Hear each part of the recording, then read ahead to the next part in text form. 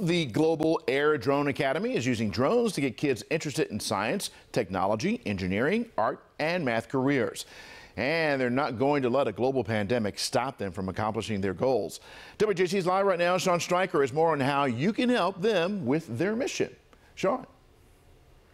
What's going on, Vic? Yeah, let's face it, drones, they're downright cool, but to buy one and learn how to fly it, well, it can be kind of expensive. That's why Austin here and his partner at Global Air Media are trying to make drones accessible to everyone. Austin Brown and Aino Umo have been using drones as a tool to teach kids about science, technology, engineering, art, and math, known as STEAM, through their Global Air Drone Academy. So we want to actually just teach kids about this technology and ultimately teach them how to become entrepreneurs. Students like Dagum Said.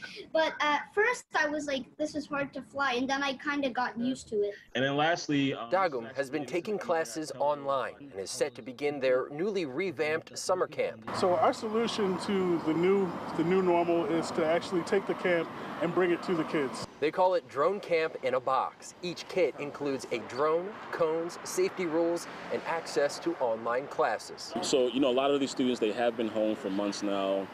Schools are canceled, summer camps are canceled, so they're looking for activities to do. Their goal is to provide 500 kids with a box free of charge. The Global Air Drone Academy is a nonprofit, and our mission is to increase access to otherwise cost-prohibitive materials that might introduce kids to STEAM.